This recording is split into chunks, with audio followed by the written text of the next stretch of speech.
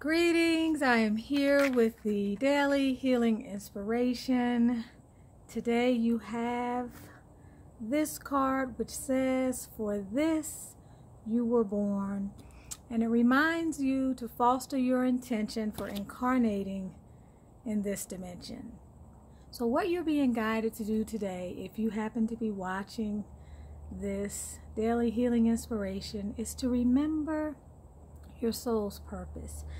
Nobody comes to this planet without having made a divine covenant to come here and not having been obligated to fulfill whatever your divine mission is. Listen to your heart. Your heart is a spiritual organ. It will never steer you wrong. Your heart has the life and the light of God energy pulsating through it. It will always guide you to the right path and the appropriate course. Figure out whatever it is you're supposed to be doing in this lifetime and get busy about doing that.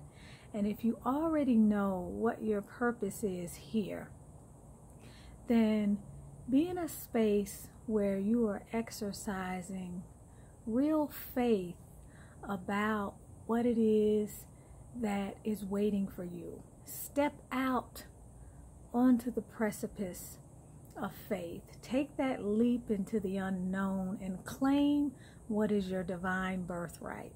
You're with Tanisha Ali of Butterfly Transformations, reminding you to fulfill on whatever your divine covenant or soul contract is. Go out there and be that light that you already are, or be that representation of the light within. You are here for a reason.